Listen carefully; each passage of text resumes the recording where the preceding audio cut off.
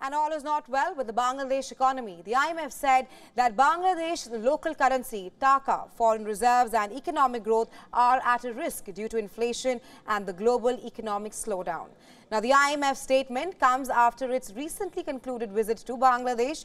In January this year, the South Asian country secured a $4.7 billion loan from IMF amid mounting economic trouble in the country.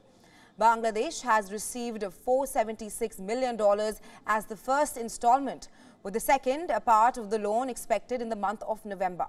Bangladesh's reserves are expected to fall to $29.86 billion, which is the lowest in 7 years, after import payments for 2 weeks.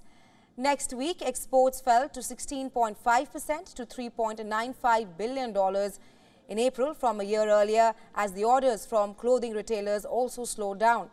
The inward remittances that helped the country's balance of payments also declined 16% year-on-year to $1.68 billion in the month of April. While Bangladesh recorded a decline in forex reserves, neighboring India saw its import cover bloat to a 10-month high. India's foreign exchange reserves rose by $4.53 billion to $588.78 billion in the next week, which is ending April 28th. That clearly shows that India stands tall even as countries around them seem to be faltering, like Sri Lanka and Pakistan are the prime examples.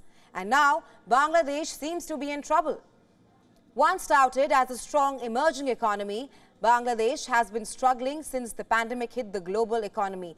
Depleting foreign reserves due to a decline in exports meant that Bangladesh's current account deficit hit a record $18.7 billion in the last financial year, which ended on June 30th.